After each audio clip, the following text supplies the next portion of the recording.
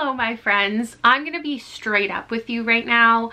I am leaving on vacation in about 20 minutes. So my wrap up is going to be brief. I'm trying not to cut a lot. So I'm gonna say even more than normal and probably not be as eloquent as I would dream myself to be. I just want to get through these 23, I think, books in a timely manner. Or is it timely matter? I don't know. Normally I do a little bit of prep work and try to at least remember what the books are about, if not what I thought about them. But in this one, I don't know anything. So somebody said that I should organize my wrap up someday by least favorite to favorite font. And so I did that with some interesting results because a lot of them are really similar. So I guess my least favorite font, and I'm gonna have to hold it up pretty close for you to see all of these. This is Witchopoly. It's Sabrina the Teenage Witch book by John Vornholt. And this is like giving papyrus vibes. And this I read, I'm not gonna talk about all the reasons that I read these books. You're here, you're on my channel, you get it. You've heard me talk about almost all of these already. This I gave not a rating.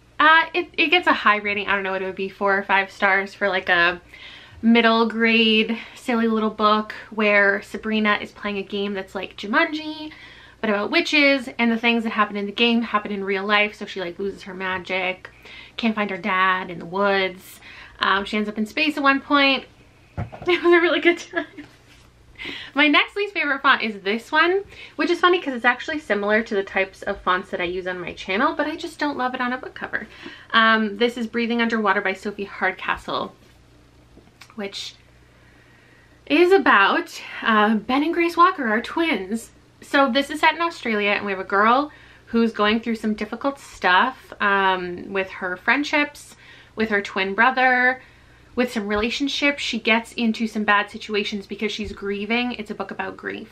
I gave it 3 stars. It's like a hard-hitting YA set near the ocean, so it's got like good atmosphere vibes, but overall it was just okay. Then, oh, I put The Obelisk Gate next by N.K. Jemisin, just because there's nothing wrong with this font. It's just like, did it do anything for me? Is the focus working? It's maybe a little too skinny, I think, because I do have this font seen again later, but thicker, and it's higher on my list. So this is the sequel to the 5th season. The 5th season I gave 5 stars. I love so much. The sequel, I think I'm giving this a 3.5. Like, I enjoyed it, but it very much feels like a second book, a middle book in a series. Because in the first book, we're really dropped into this world. There's a lot to learn really quickly, and there is some info dumping, but it's more so just like you're in this experience. There's not a lot of setup for the way that the world is. You learn throughout the book what a 5th season is, an extended winter, the collapse of society, the apocalypse. You meet all of these different POVs. They're all super interesting because they're written differently. And it's weird because in this one, those POVs kind of continue, like the style, but you kind of lose the gimmick once you get the reveals. So I hope that the 3rd book, if it's continuing these POVs, there's a reason for it. And there are things that I can come up with why it would be doing those things. In this world where we're constantly on a brink of collapse, there are people who can sense these earth shakes, the tectonic plates moving or whatever, can control them. You really get into the psyche of a lot of the characters, and that's my favorite thing about it, is how character driven the series is and how well you get to know these people.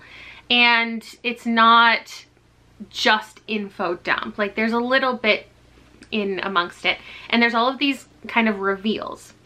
And then in this book, those reveals don't go anywhere really, because at the end of the book you're kind of in the same situation. It's like in the 5th season you learn about certain things, and then in this book you're just learning more about them.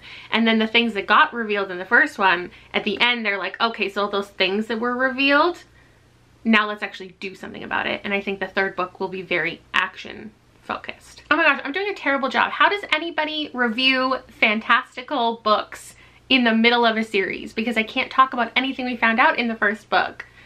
I will just say that there are an equal amount of questions as there are answers in this book, which is what I consider like the middle book syndrome. Learned a lot, but we're still wondering a lot, and nothing really happened that was super surprising, which is what I loved about the first book. Ooh, next, very different vibe. This is Historic Tales of Mayo. The font, I think it's again just a little too thin. I like a plumper font for my books. I think this has like 3 reviews on Goodreads. So it is a story from, well, it's a collection of stories from a son like taking his dad's stories and putting them in here and then writing his own things. There's also a mix of poetry, and it's like historic tales of this town or this county called Mayo. But it also is like family stories. So like personal experiences with like neighbors, but also like the history of Ireland and how certain things have gone down, the effect that different things had on not just the county, but the country. I gave it 4 stars, and that's that. Then we have Out Behind the Barn by John Bowden and Chad Lutzke. Guess what? My critique of the font is the same. This is about, this is about 2 boys, and they live with this woman. Is it their mother? Is it their captor? We don't really know the vibes going in, but we just are from these boys' perspective, watching out their window as the woman that they live with is carrying a body into the house. And they're like, oh great, she caught another one. So then we go through this little family bringing a couple different people into their home and what happens to them. And it's like a, I would say paranormal horror. It's unsettling for sure at times. I feel like it's the perfect length. It leaves you wondering things like, how did we even get to this situation to begin with? Because you don't really understand how all the characters are feeling by the end. I gave this like 4, maybe even 4.5 stars, just because it was so strange. It's not the most unique premise I've ever read, but I've never read a book that quite goes this direction and ends the way that it ends and goes as boldly in such a short time that this one does. So that's that. I can't talk about it more because it's so short that like you just need to dive in. Then I have Not Good for Maidens by Tori Bovalino, which was kindly sent to me. Here's the font. I think it's fine. This is a story about the Goblin Market. So we're in 2 different timelines. We have a mother and then a daughter, but also like sisters and aunts that we're following. But essentially in the past, we have a couple characters who got involved with the Goblin Market, where the goblins are taking advantage of people, tricking people. And then current day, we have a girl who has not been told anything about the Goblin Market, her family's history with the Goblin Market. I would call this like urban fantasy. And she's just getting introduced to this idea. And I thought that it was fine, like overall. I didn't have a lot of issues with it, but I ended up giving it like 2.5 stars because it just did a lot of things that I don't love, and so it ended up feeling pretty mediocre by the end. The writing was fine, but there's something about like a lack of communication and urban fantasy for me where a character knows nothing about a world and the rest of their family does, and them not giving any information about it, but then suddenly she's the only one who can save the entire thing. Often in stories like this, there is a POV I prefer over the other, which was true. I do love that there's casual queerness and lots of representation in here, bisexual, pansexual, ace. I didn't like how many like different magical entities there were or could be, and they didn't get explored enough. Maybe if there was another 100 pages, or if this was a series and it happened at a little slower of a pace, I could have enjoyed it more. Also, I don't love like always getting to know something before the characters constantly and just waiting for them to find out about everything. I really don't have any hard feelings about this. It just wasn't like perfect, which is not surprising for this type of genre. I think it's put itself in like gothic fairy tale horror. Then we have honestly like a bunch of super generic fonts that I feel like I have to put all together. As far as my ranking, like there's nothing to write home about any of these specifically. You know what I mean? Just a lot of sans serif situations. So it doesn't really matter what order I go in, so I'll just go in backwards of what I just did. This is The Stars and the Blackness Between Them by Junauda Petrus. And this is about love between two black girls. One of them is from Trinidad, one of them is from the United States. The girl in Trinidad is kind of being kicked out by her family to go stay with other family in the States.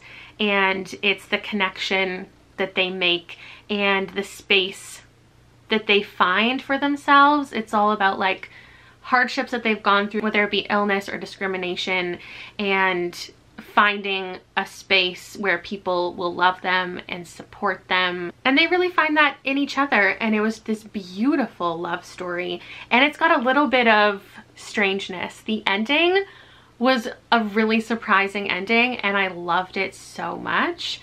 It's really about, I think, the process of healing, and these two character voices are some of the most distinct that I've read all year. They were so different and so clear and felt really genuine, and it was just such a beautiful time.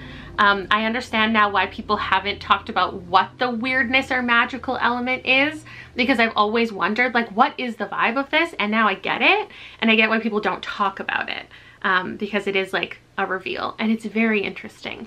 I gave this 5 stars. So that's that. Let me change my battery.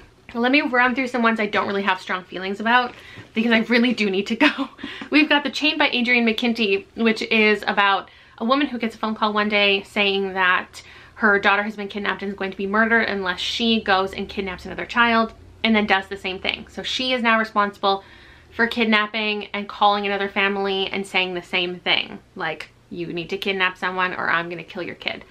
And it's pretty like, I don't know, clear what's going on. I don't really remember if this has great twists and turns in it. I feel like there are a couple reveals. Overall, I gave it 4 stars just because it was a fun thriller, and that's, I guess, what I was needing in the moment. Wow, this one's really forgettable. Like, I did give it 4 stars, but I can't remember anything that was going on much beyond the basic premise. So sorry. This one is A Heart in the Body and the World by Deb Coletti, which is about a girl who has experienced trauma, and she is now on a run across the country, and she's trying to get this, really she has the support of her country. She's trying to heal from what's happened to her, and there is a trial in progress, and she just encounters a lot of different people on her run. She has some family members with her who are supporting her, some who are challenging her, who are like, you don't need to do this, like just heal and cope at home. We're here to support and love you. But she really, I think, feels guilt towards what happened to her. That's like a reveal of the book, is what she went through. But if you need to, definitely look up content warnings. And she, I think, views the run as kind of like a punishment to her body and wants to feel the pain. But also wants to feel like she's in control and to take some power back and just accomplish something. I gave that, let's give it 5. I think it was like 4.5. It doesn't matter. Let's say 5 stars. Then the opposite, a 1 star, was 7 Days by Patrick Senecal, which I've completely forgotten everything about besides a man's daughter is murdered, his young daughter, and he's getting revenge on the man. Now, I thought that this was like a thriller, and I was like, oh, I wish there was more mystery in it, but it's actually a horror novel. So it is like graphic, and it's very graphic. It's one of the most graphic things I've ever read. It was horrible. But I understand that there wasn't meant to be mystery elements to it, so I apologize for that like misinterpretation of it. It was still like really bad though. Like, I had a really bad time reading it, not just in what I felt like was gratuitous explanations and constant returning to certain conversations, but also just in that, like, I don't really get the point of reading the same scenes over and over again, like this torture, because it didn't really go anywhere. And the thing about that is I'm sure there have been books that I've read in my past that you could describe the exact same way, of horror books that I've loved. So it could just be a timing thing. I don't know how to really explain that one, but it was really not a good time. Then I read Normal People by Sally Rooney, which is about, oh gosh, this couple. What are their names? No, I won't be watching the adaptation. Connell and Marianne. I enjoyed this. I gave it 4 stars.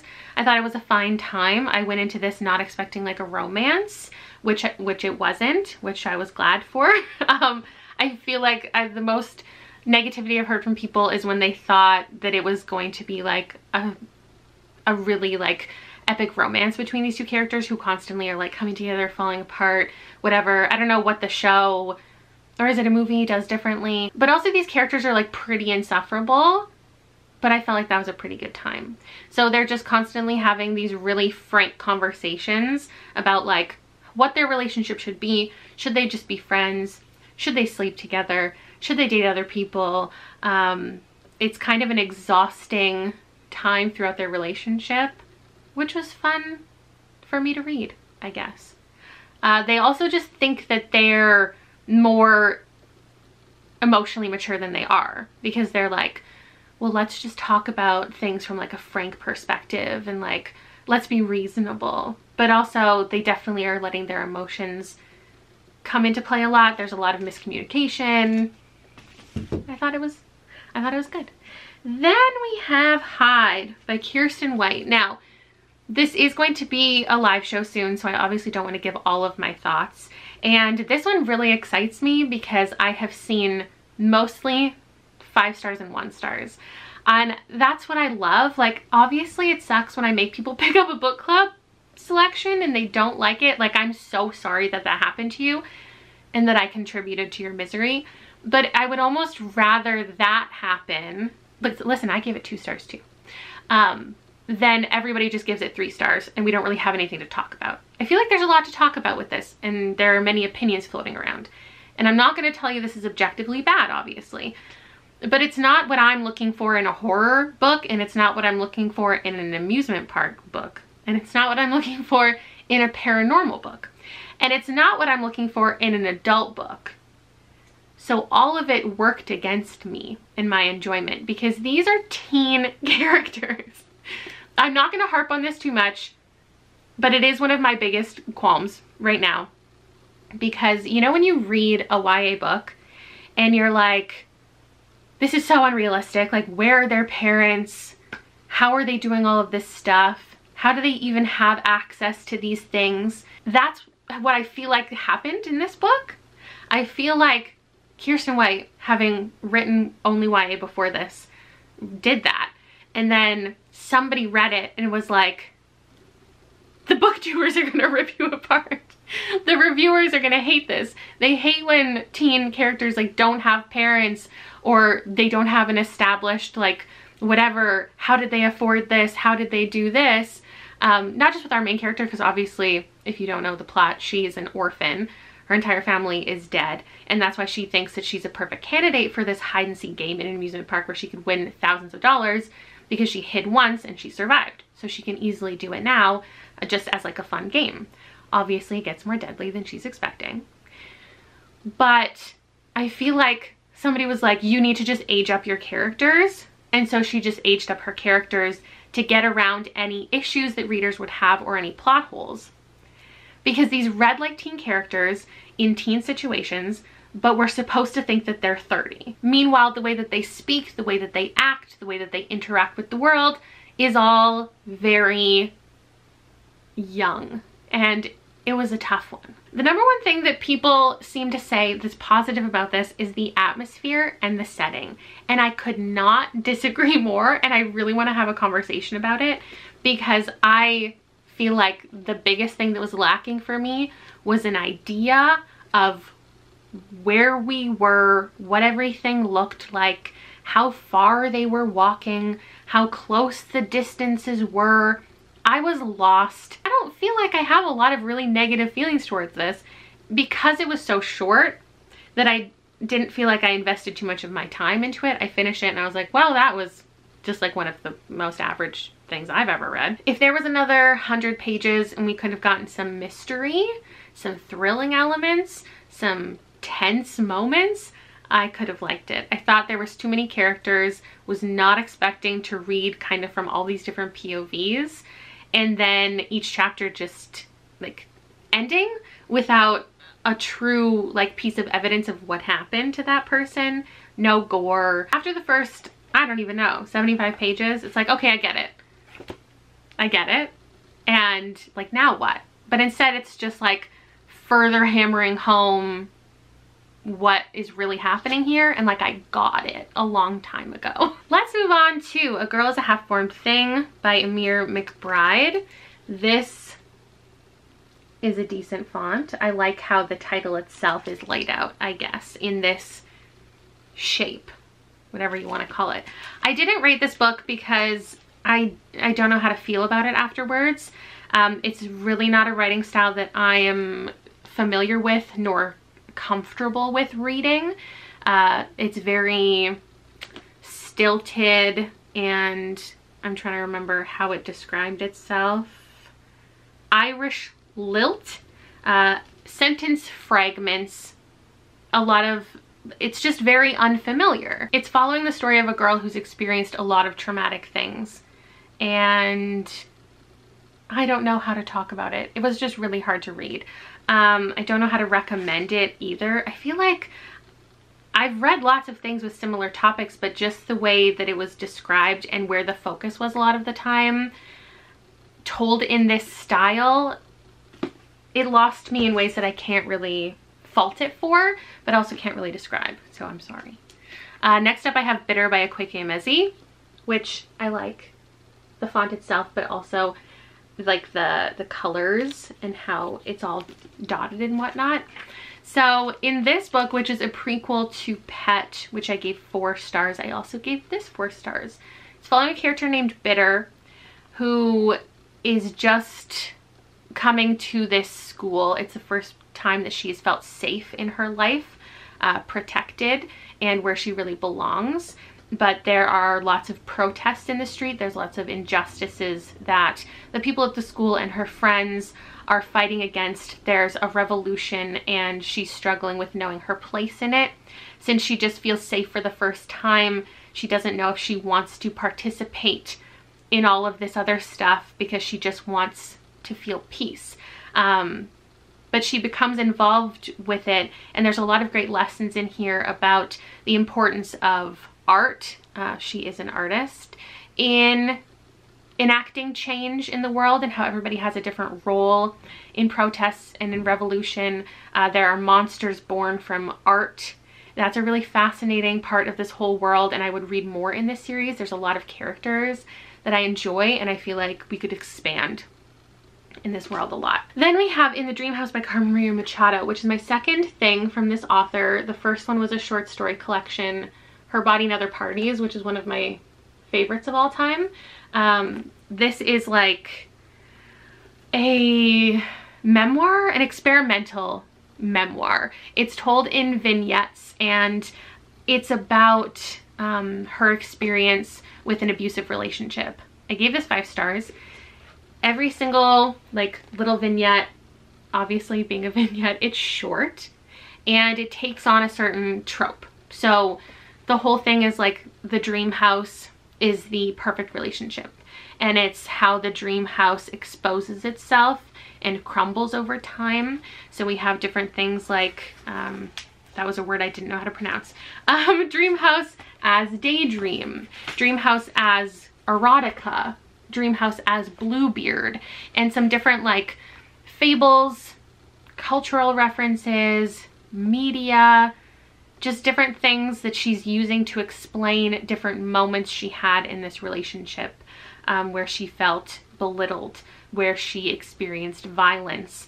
It's one of the most like vulnerable things I've ever read. It was really difficult to read. I read this throughout like the entire month. which it definitely lends itself well to, being made up of all of these short moments. But I think it's so important to talk about violence, how much violence there is like everywhere, and how a lot of times it gets ignored, or people like to pretend it doesn't happen, for example, in queer relationships. It's obviously hard to acknowledge that this is a thing that happens to people, let alone somebody who narrates her own audiobook. So it feels very intense and unsettling even to read. Very important read.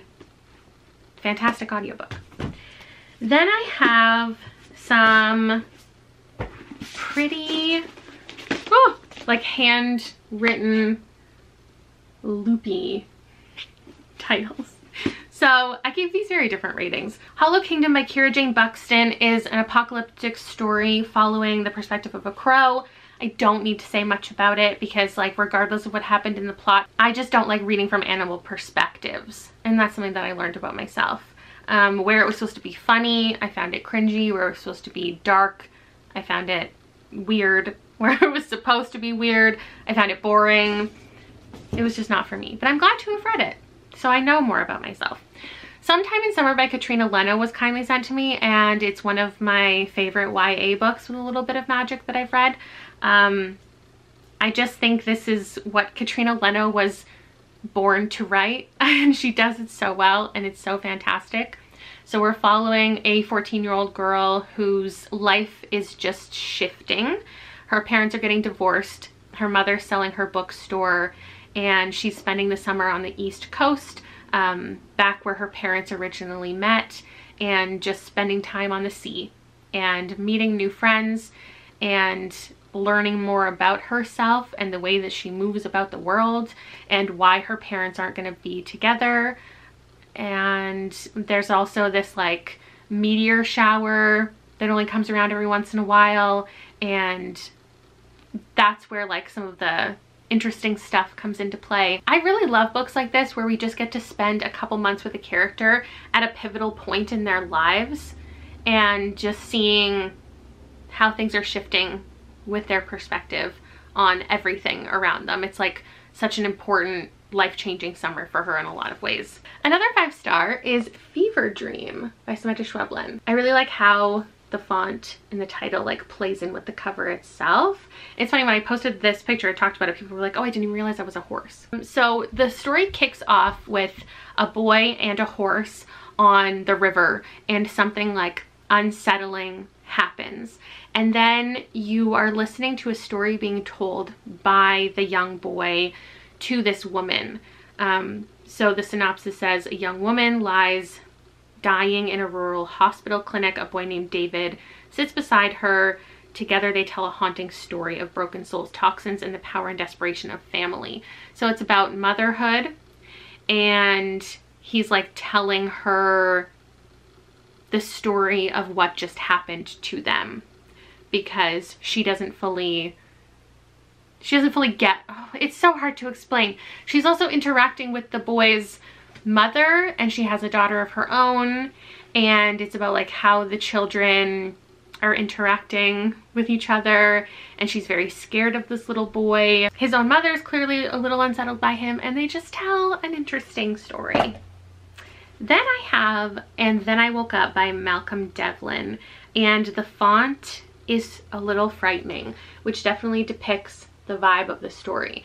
So in this, it's kind of a zombie apocalypse, but the apocalypse is in your mind, so it makes you think that there's zombies.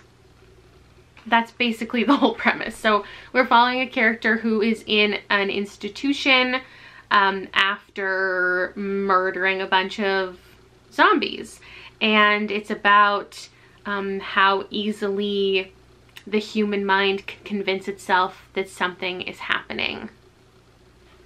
It's fantastic. I gave it 4 stars. Another 4 stars, This Vicious Grace by Emily Feed, which has a nice font. I quite like it. It's crisp. And this is a story of a girl who has magic bestowed on her from the gods, and she is the protector of this like country society of people, and she has to train to like fully access her own power and enhance the power of a Fonte. So there's Fontes and there's Finestras. She's the Finestra. She's in charge. There are like demon creatures that will come, and she needs to train herself and her Fonte, who's like her perfect like match, her partner in life. And she has killed a bunch of them by accident because her touch is deadly, especially if she hasn't found the right Fonte. If it's not the right person, if they haven't done everything correctly, she'll kill them by accident. The book has a sort of countdown to when she's done her training, when there might be a battle that's going to happen. She only has so much time to choose her next Fonte. So this time she's going to do it a little bit differently. And also she doesn't trust the people she's surrounding herself with. And so she's gone out to find a bodyguard from like the rough part of town. So we've got a like bad boy bodyguard, and it's very much a romance. Every time I see this book talked about, it says it's like an epic fantasy with a little bit of romance. And I feel like it's a romance with a little bit of fantasy. It's about the psychological impact that not being able to touch people without killing them has. And she's a very empathetic character. She definitely didn't want to take any lives, doesn't want to take any more lives. She wants to change the structure of what's going on a little bit and just wants to protect everybody. And I thought it was really good. I had a fun time. It's a duology. I think I'll pick up the sequel. I wish it was adult because it gets a little silly and gimmicky. Not that an adult take on this wouldn't be that, but I feel like this is a story that's been told a lot. So I don't know that it does anything new, but I thought it was a good time. Then we have The Between by Tananarive Due, which I gave, it was 4.5 or 5 stars. I'm gonna give it a confident 5. This is about a man who almost drowned when he was a kid, and his grandma saved him, and now he's being like haunted by death. He thinks that death is following him, and it's just like a story about family too. He is married to one of the first Black judges where they live, and she is being stalked and harassed and discriminated against, and so he wants to like be there for her, his children. He works as like a social worker, so he's just like a loving man, but there's something going on with him that he can't like always control what he's doing, or isn't always in reality. There's all of these dreamlike sequences where you are with him along the way. You're not like understanding what's going on, you're just in it with him. So you get frustrated with him and the way that he's treating his family. It gets dark, and it made me so angry, but it also just had me feeling so confused, but intentionally, because you never really know if what's happening is real right along with the character. And that's my favorite kind of fever dream vibe to be in. Because he had this brush with death, he's basically in this in between, right? Like spirits and the real world. But even going into it knowing that that's the vibe, there are still some really fantastic reveals. I loved the ending of this. It's about like the collapse of a man's stability, and also the collapse of a family unit. And it was fascinating. And I only recently realized that this is actually her debut novel. I did not know that. This is the first thing she ever came out with. And I think more people should, I'm sure a lot of people have read it. Like, I'm behind, but like I need more people to read it. It was so interesting. And then, oh my gosh, I'm ending with a bunch of my favorites. I just realized. Woman Eating by Claire Coda. You can't totally see the font, but I just love that it's like blood dripping, and I think that's really special. So this is a vampire story. It's a contemporary literary vampire story where I would sell it more as just a sad girl book. It's about a woman who is being separated from her mother for the first time. Her mother is going to move into a home where someone else can care for her. She's on her own for the first time. She's starting a new internship. She's trying to like make friends, and it's just like a really new adult scenario where you have these like awkward stumblings with the man who lives in the apartment next to you, and your first day on the job, everyone just expects you to know what you're doing, but you look like an idiot. She's also having a lot of issues with like disordered eating, and she's obsessed with watching like what I eat in a day YouTube videos all day long, watching other people eat and wanting to feel what that's like because she can't, as she's a vampire. So there's always this background noise of her wanting blood, needing to find blood. She's not a character who you can expect to go like consume a bunch of people, or eventually the bloodlust will take over and she ravages her entire like, you know, art class. It's just a lot of inner turmoil and accepting herself. Her mother turned her into a vampire, but she sees her as evil and thinks that she is just a terrible person for being a vampire. So she has to grapple with that, and also trying to find blood and just being tempted by every single person she passes, like staring at their neck. If somebody gets a cut near her, she has to like remove herself from the situation and try to come back to control over herself. It was such a good time, but I really don't think I would recommend this to many people because yeah, the vibes I just think are polarizing. And then lastly, my favorite book of the month is my favorite font of the month. Who knew? I just love how this is broken up. It's like a neon sign vibe. It's simplistic, but I think it's nice. It's called Out There by Kate Folk. It's a series of stories. They're all very strange. If you watched my most recent vlog, I talk specifically about my favorite stories and the entire plot of them because they're so interesting. They're about like really realistic AI and what it's like to date one of them. It's about living in a world where inner aesthetics are as important as outer aesthetics, like your literal organs and how beautiful they are. And then there's stories about just mostly women existing in a world that like doesn't cater to them, taking control of their own situations in these very weird futuristic kind of setups. There's a lot of great real world commentary that I feel like everybody can relate to, but they're just in these completely obscure scenarios that make it so funny. And so it's just, it gives you such a strange feeling. And that's it. I feel like some things are missing. I know when I originally took my stack photo, something was missing, and now I feel like something else is missing. Anyway, that is, I think, everything that I read in the month. I have lots of vlogs, I think, well, lots as in 3, that I posted this month of reading a lot of these titles if you want to just hang out with me, see my thoughts as I'm reading. And I think that's it. Thank you so much for watching. Let me know, as always, if you're going to pick any of these up, if you already have, any of your contrasting opinions to mine, or if you have similar thoughts. I love to hear anything you have to say in the comments, and I'll be down there chatting with you. Bye!